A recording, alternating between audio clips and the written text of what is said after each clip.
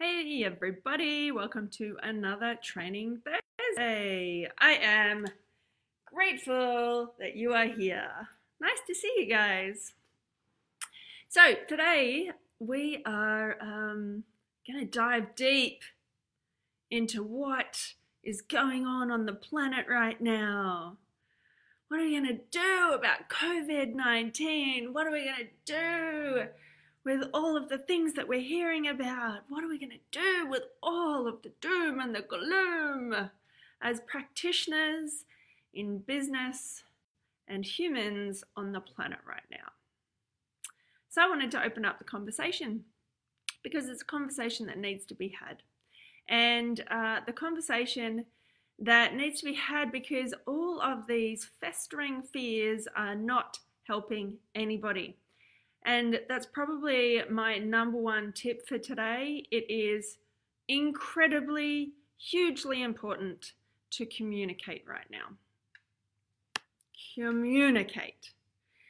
So what I want you to consider, especially now that it's officially being called a pandemic, is that it is really time for you to collect information, and you guys are at the forefront of collecting information. You guys have a whole qualification based on acquiring information, particularly around health and well-being. So you would be acquiring information right now. You also know how to be discerning around that information and how to get the facts out of that information rather than the stories that go with it. So what comes from that is often we'll say a fact, but we'll create a big story and an emotion around that fact, and that becomes bigger than Ben-Hur and starts to become fuzzy around the edges and isn't clear for somebody to take action on. And for instance, we could say that the majority of people by 2021 will have had some type of virus, when in actual fact, there's facts around what we're talking about. We're talking about a specific virus. We're talking about time frames, and being those generalized weird stories that come around the facts means that we can create a whole different version of fear that doesn't need to be there. Now, the same thing happens with the economy. Back in 2008 and 2009, when we had our last recession, I started my business and I doubled every year after that. It wasn't about the economy and all of the stories that go with it. When you're in it for the long game, and yesterday I spent time at NICM, the National Institute for Complementary Medicine, at the Western Sydney University for International Women's Day, and it was gold. Gee, it was amazing. It was so cool. And what every single one of those women were talking about, and go and check out my Instagram stories if you haven't already, was that if you're in it for the long game, then these are little blips that are happening along the way. And if you're in it for the long game around being in the business of being a practitioner or being a practitioner in business, then there's always going to be some type of roller coaster. Now think about it. In November and December, we had a conversation about what's it like to be in a climate that is creating positions of fires and bushfires and how that's affected some of our community. Then we went into floods and how that affected some of our practitioner community. Now we're in this. Yes, it's happening in a very short period of time for 2020, but there is always going to be something. And through the whole series of talks yesterday, what they were saying is there is another way of looking at things in the times get tough parts. And that's what I want to focus on today. Is first, it starts with communication, not just the communication that you're absorbing, but the communication that you are getting out to your clients. The big one there when it comes to communication is I've just recently seen some really great communication from some really big companies, and we can learn a lot from these bigger companies because they've actually got marketing background, they've got funding for marketing and how these things occur, they've got funding for being able to tap into experts, they've got funding for and the right connections when it comes to the people where they need to get facts from. So some of these big companies include Qantas, Virgin in particular. I've reposted Virgin's stance on being able to not necessarily get a refund for your flights, but being able to transfer your flights because of the repercussions that happen for COVID-19.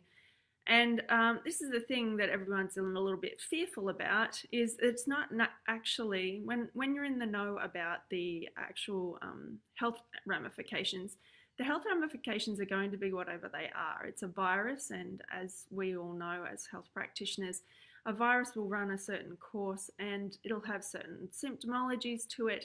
And as long as we stay ahead of the facts about what's coming out about that, and it's an emerging virus. So as much as everybody says, oh, it's not as bad as the flu or blah, blah, blah, that we haven't had the same amount of people that have been infected with this virus to truly know what the scope of that is. So we can't even underrate it or overrate it. We have to just stick with the facts of it.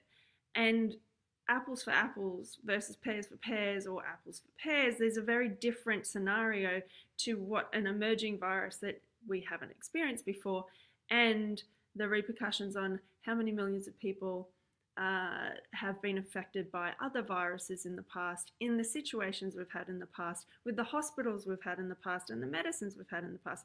You can't possibly say it's one or the other. So sticking with the facts of the story is where we're going to be able to get across the most really great communication. So hello to Charlene, Lara, Nina, Christine, Anita, and Christine from Vic as well. So getting back to it, big organizations have created some really good communication around this week, and I really think us as practitioners can learn from it. Now, some of the things when it comes to big organizations like Virgin being able to transfer is things like, if you are currently trying to put those boundaries up around 50% for cancellations, then we're going to be talking about how can we keep in context those cancellation policies to be able to transfer these things for a later date rather than sticking with the cancellation policies that we might have been doing before. Hence why I really liked Virgin's one.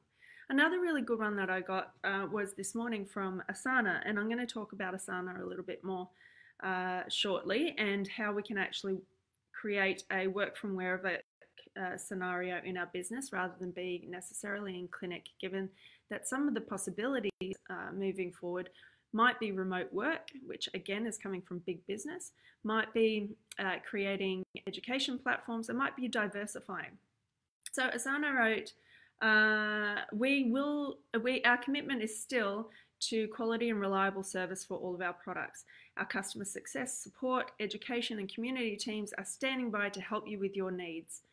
Online, so consider this and how you could just send out an email for all of your clients, or pop something up on Facebook about your commitment and your responsibility in a situation like this around their health, and your commitment to providing the needs that they require, either through an online component and online consultations, or through being able to get remedies to them in a certain way. So online resources are available to teams around the world, including our forum.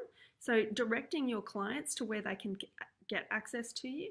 Maybe you've got a Facebook group, maybe you have webinars, virtual events, you might have other educational material that's online. Point them to your blog, point them to your YouTube channel for more information. And we're also up for sharing the latest tips and getting the latest tips with our team on how to stay productive while working remotely. And think about the words there, how to stay healthy whilst working remotely, how to stay healthy while on a home holiday that we would like to reframe as self-isolation, which I saw, who was it, Otto, Robin, talk about in another group. And this is the thing, we've got a great opportunity to reframe for so many of the peeps that we help, because they're getting fed a certain communication, and we can actually tilt that communication, hold it lightly as we've got to, give them the facts, but we also have an opportunity to be able to frame it so that it isn't as scary and as horrible as the media seems to be putting out at the moment.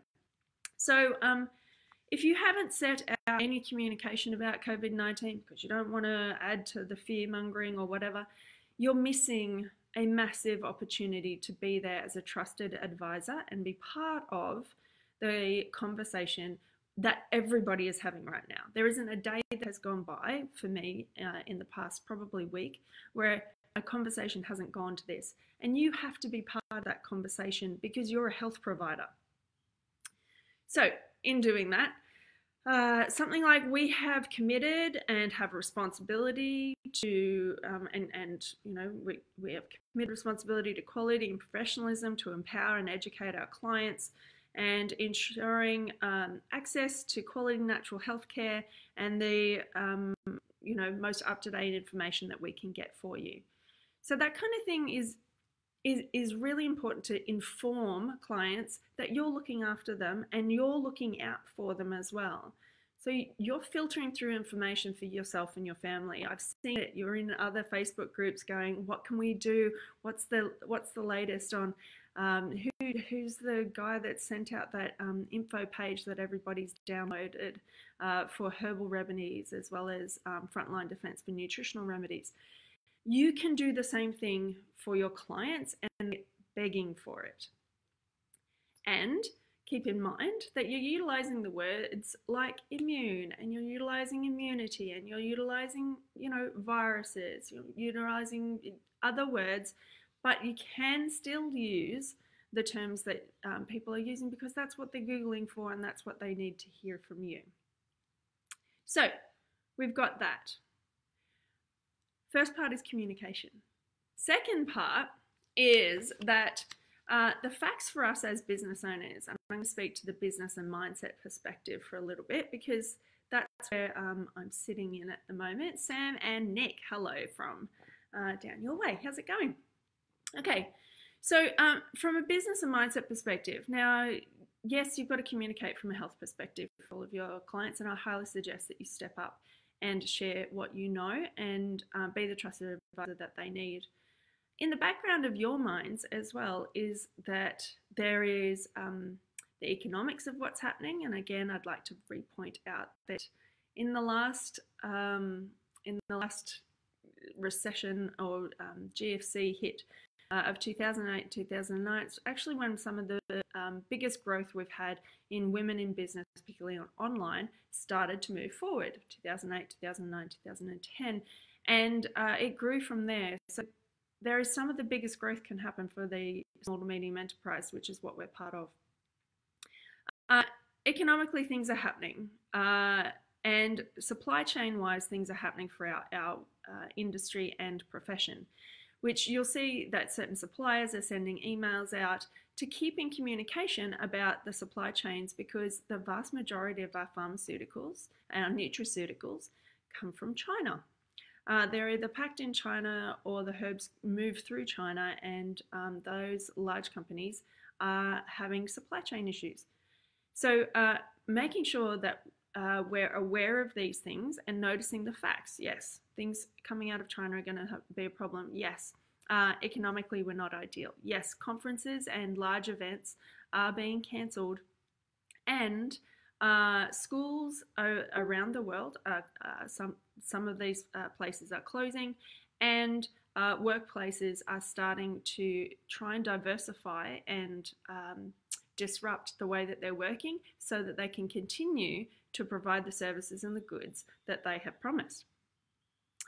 How can we overcome those things without making a big story about what all that means? So overcoming those things without making a story is economically, there is always going to be people looking for information around health and well-being. So we are perfectly placed to be able to provide that information and provide it in a diverse and disruptive way. So we have the opportunity to do online consults. And if you haven't signed up for Zoom or some other form of online consultation service, Skype or something else, I highly prefer Zoom because it has a level of security that isn't available in others just yet for the sharing of health information. So if you haven't done that, go and do that. Diversifying the way that you do business and the way that you work is going to be really, really important in the next couple of months. And in all honesty, the next couple of years, I've been banging on about people trying to set people up to work from their phone, working from wherever, being able to access all of their clients' details online at any point in time, being able to send out an invoice at any point in time, being able to order somebody's product at any point in time, being able to get online and give them a consultation wherever you happen to be. An acute consultation online is just such peace of mind for so many people who already know, like, and trust you already, and they can't get to see you. So if you haven't done it already, go and sign up with some form of online consultative experience. So economically, we've ticked that. Supply chains. If you are only with one of the suppliers or only with one of the warehousing of suppliers, so that's Oborn, Araya, Vitally, if you're only with one of those, go and open up an account with the others, because if supply chains change, some places will have a certain product and other places will not. Make sure you are in contact with your suppliers and the industry, and you're on their email newsletter list, because that's how they're going to be in contact with you. If you have any questions for those particular companies or for the education services, go and speak to them specifically. Don't just randomly ask the questions elsewhere. Go and speak to them. They're there and they want to communicate and show up for the conversation as well, the same way as we do. So making sure that you have other supply chains available is really important. But what would be even better, and something that I have been really embracing these past couple of weeks, is how can we do this locally? And how can we get some of these supplies locally? So if you're already, creating your teas because you've got some big shipment of tea from somewhere else, how can you get those teas locally? How can you get those, I don't know what else that you guys will be getting. How can you get some of the local lip balms? How can you get some of the local, how could you create sniffer boxes for teas and menthol and things like that? How can you create that on a more local level? And how can you supply that on a local level as well? So when it comes to a supply chain, if at the moment we're noticing where these supply chains are moving around on a global level, how can we bring it back into the local level and honor some of the local companies, the local businesses, the local providers, the local markets? How can you go to these places, especially now, because the next couple of months is going to be interesting? How can you do that now so that you can create these collaborations and these other local supply chains to be able to provide this for your clients? What have we got? Amanda's, hi Amanda. Hey Nick, online consults are going off. I know, right? And it may not be because of the fact of however many cases of COVID-19 are around, or the infection of coronavirus is around. It may not actually be because of the small numbers of those, but the flow-on effects of that is that there isn't confidence in these places and spaces. The flow-on effects of that is some governments are making decisions around these things, and we don't actually have control over those things. What we do have control over is offering a service, irrelevant of whether that person has or hasn't, or you have or haven't, or there is a high risk of you having or haven't had the virus. Having that service there provides a stable income for your practice and a stable and safe way for somebody to have a trusted advisor in on their health and their well-being. Nick says most of China is back at work now and production is dialed up. That's very cool to know, especially in the building industry that your hubby's in. And there are other places and spaces around China and elsewhere that may have some flow-on effects in the coming months. So having that backup plan, having a plan B, And I think that's a really big deal around everything. That would be my second huge takeaway, is that there's facts and stories, but having a plan B around the facts is really important. So changing that supply chain to make sure that you do have local providers as well as your international providers, so that if there is any flow-on effects after this, be it fire, flood, coronavirus, or whatever else is coming, having those places and spaces that are a little bit closer to home provides that continuation of care and service. Christina, I think that this is actually a great opportunity for our businesses online. Couldn't agree more. I'm going to bang on about it like you can believe. Christine Jane, hi, how's it going? Awesome. I've done follow-ups in the cars, cafes, supermarkets, in bed, in car parks, and airports. I couldn't agree more. I think it's really helpful to be able to be there for your client wherever you happen to be. And everything can be so easy using different apps, making an invoice, paying via their credit card, or posting things out. I totally agree. I mean, it's one of the reasons that I created the Work From Wherever program, is to make sure that people understand you can literally work from wherever, and making sure that you have the backup plan for working from wherever. If you're a multimodality practice and you're watching this, there are so many doctors, practices over in Canada and the US right now that are actually trying a work from home day. So what they're doing is having a practice day for if this is actually to occur, how they would go about it. And this is the kind of third point, is around contingency plans. So contingency plans for your supply chains, we just covered that. Contingency plans for conferences, workshops, or events. You'll see that conferences worldwide are being cancelled or postponed because the heightened risk of viral infection is obviously going to be en masse with the amount of people that are within 1.5 meters of one another.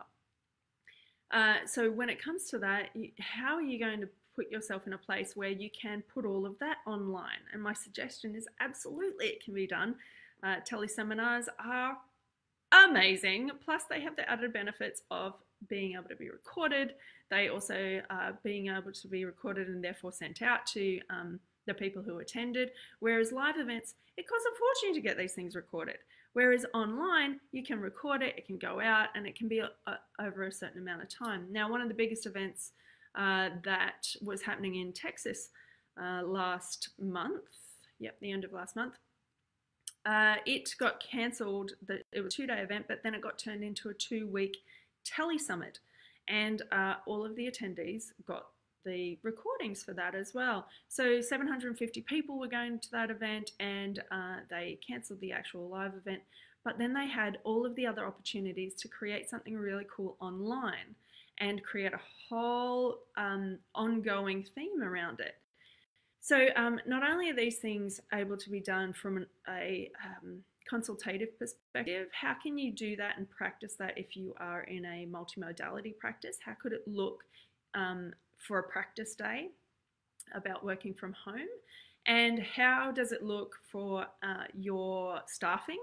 What does that look like if you have receptionists, if you have you got the systems in place to be able to get them to be a virtual receptionist or a virtual assistant? And what does that look like? Because there is going to be a flow-on effect for that. And what systems do you have in place for that? Many organizations and you can read a lot of these articles in Forbes and Business Insider, they're all distilling that they are having these practice work from home days, or these split days where certain people are going to be on and certain people are going to be off, and seeing how that works for them, their families, and if they've got the systems in place. Many of these have broken down systems when it comes to reporting or communicating, whereas I use things like Asana for our team meetings and our ongoing projects, and how to track our ongoing projects. I also use Slack to communicate with my team members. I have a virtual team, so one of my team members is up in Townsville, the other one is over in Perth. And how do we create the systems to make sure that we've all got the right systems to be able to talk to one another and keep your business going. Other things that you might want to consider are if your online system is able to actually do it with hardware, and this is one of the things that they found with these bigger organizations in the US, is that they didn't have the microphones that they needed. Some of them were missing the background hardware updates, so they had to look after that. So having a little practice session for what that could look like for you and your business is highly suggested. Okay, contingency plans continue with things like diverse revenue streams. Now, many of you guys who have ever done my trainings before, and definitely the ones that have done Naturopath Journey or the Work From Wherever program, understand that we talk about the business model, the ideal business model. And what that looks like is you're not putting all your eggs in one basket per se. So one-on-one consultations become a part of your ecosystem of where income comes into your business.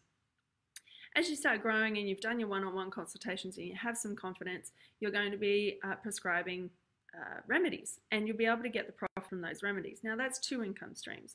But if you're sick and you have to be at home and you don't have those remedies on you, then you have to find other ways to do that. So finding things like Vitally, Oriya, Oborn, patient ordering systems for our suppliers, they're all ways to get remedies while they're not there, which is great. Online consultations is another way. So having online consultations, follow-ups is another way of doing it. Having programs where you create online consultations mixed with education along the way, and then you're going to be getting recurrent income from that. Then you could be creating e-courses. Now this is prime time for creating a 14-day e-course. Listen to me, people. A 14-day e-course. How many days are people being isolated for? And isolation is a horrible thing. But if we can create a reframe, like Robin said in another group, around a home holiday, a home study holiday, 14 days to learn everything about your body that you wish you'd have heard in high school. 14 days to bounce back from the immune hit that you didn't know you'd have.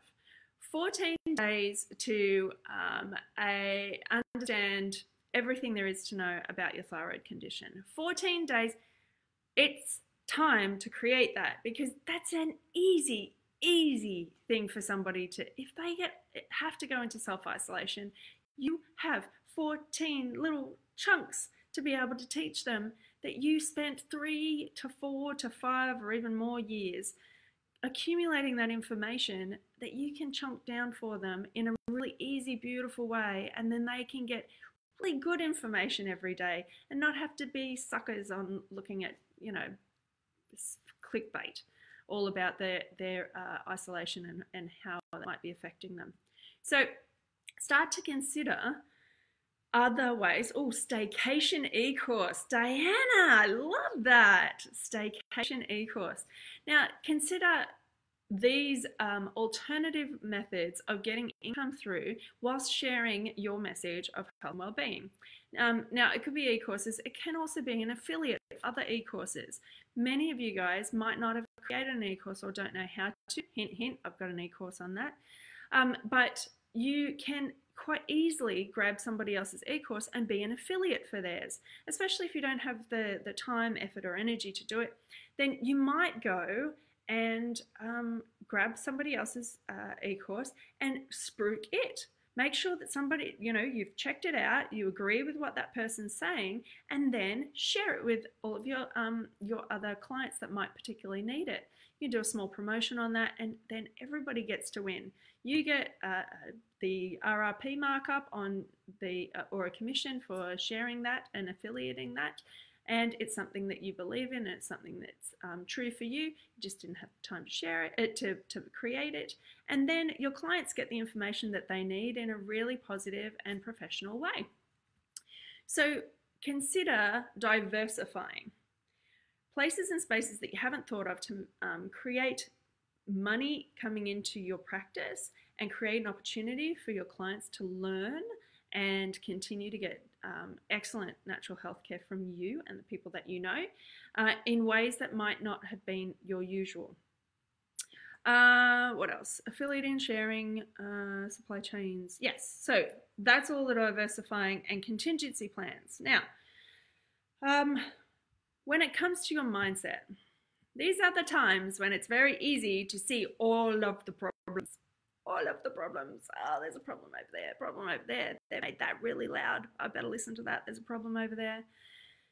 But we are solution focused. Us as practitioners, we're always looking for the solution, aren't we? For our bodies, our friends' bodies, our clients' bodies. We're always looking for a solution for the newest and most different weird and wacky things that are coming out in health and well-being. We can be solution focused when it comes to our business and our mindset as well. So notice where your mind is wandering off in Problemville and start to see the solutions, not see the problems. Next one. This and this space around you is the bit that you can control. This you can't control.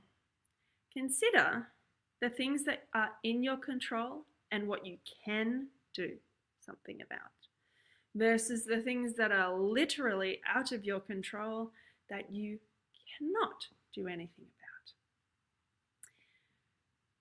The things that are out of your control, the amount of time, energy, effort, and money that take you away from the things that you can control is going to impact your business, your mindset, and the health of yourself and others around you. So focus on what you can control. If you can control your hand washing, if you can control a sign up in your practice, if you can control creating a webinar that's going to be helpful, if you can control the things that you can do something about, focus on those and ignore the things that you can't in your own space or your own capacity do anything about. So focus on what you can do, focus on what you can't do. Because it can be completely overwhelming thinking about all the things that you can't do or all the possibilities that could happen instead of focusing on what you can do in this very moment and just do the one thing that matters in this moment for you, your family, and your clients. Do the one thing that matters in this moment that you can do for you, your family, or your clients. All right, lastly, facts versus stories, control, see solutions, not problems, and make sure that you are staying in your own lane right now is so important. I couldn't agree with you more, Dana. Goodness, you're on a roll today. So yes, staying in your own lane is hugely important. Being able to focus on what you can do something about. If you can do things locally, do them locally. If you can focus on the ways in which you can go online, do it. Practice it before you need it, before any of those things, ever come up. Plus, you may not never need it in the long run, but knowing that you have the choice there is an amazingly empowering position to be in. This is the thing. You can be completely empowered by what you are doing in your business and your practice right now rather than being disempowered. And by you being empowered about how you're diversifying, how you're doing things locally, how you're connecting and communicating with your clients, and how you're disrupting the way that things could be done in the future, by being empowered like this, you're empowering your clients to be empowered by their own health and well-being and the choices they're making as well. So consider how you can empower yourself by the things that you can do, and then how can you empower your clients with the knowledge that they need to have, with the facts over the stories, and how can you be the one that they're looking to for health well-being advice, and what can you do right in this moment? Go on, write that blog post that you know you have in the back of your mind. Go on, write that social media post that you have in the back of your mind. Go on, write that sign for your clinic practice, and go and make sure that you have sent an email and actually voiced something about what's currently happening in the world, because you're a trusted advisor to these people already and they want to hear from you around the facts rather than the stories. Lastly, be honest. If you're worried about this stuff, the more you can share that you're worried, And the more that you can vocalize what's going on for you and then come down to the facts of what you can do about it, it's going to be so much more helpful to other people who need to voice their worries as well, rather than their adrenals going out of hand and then their immune system's going out of hand. So they can voice it, and then they can come back to some easy, simple facts around their immune system, around public health and community health and health and safety when it comes to sharing of risk factors and other things to do with the community. And be there. Be part of the solution and rather than part of the problem. Don't hide. Be part of the solution, not the problem, and be in communication. All right. Is there any questions about any of this at the moment? Because it can be a crazy time, but it's really, really, really important to notice where your mindset is headed. Be really forward thinking on what you can do from an information perspective, what you can do through a communication perspective, and what you can do through a stories versus facts scenario, what you can do through a problems versus solutions scenario. And if you are trying to find further information, you may want to go to the World Health Organization, you might want to go to your state government website, and you might also want to, one of the most inspiring leadership orientated practitioners that I've seen is Aviva Rom. She started a page, you can't see it straight from her website, because she is holding that semi-private space about being able to share it with her clients or through a private link and not making it available on her front of her website. So if you go and check her out, you might be able to find her page on COVID-19 and what she's saying about it when it comes to the facts and what you can do about it, and the questions that all of her clients are asking already, and being part of that solution rather than the problem. All right. I am going to also pop a list of possible blog posts or topics. My top 10s, I just put them all together just before I got on here, but I've gone a little over time. So I'll share them in the comment section below, and you'll be able to just write an article on that, just write a social media post on that, and be part of that communication that your clients really need. All right, hopefully this has been helpful. Great, Laura, awesome, nice, Christine. Oh, Christine wants to know about the affiliates. You're going to have to go back and have a look, lovely. But the main part of that is around diversifying. There are many other practitioners. If you haven't created an e-course yet, which I highly suggest you do, you have the opportunity to go back and have a look at e-courses. I've got a DIY e-course for practitioners e-course myself that you can create your own e-course from.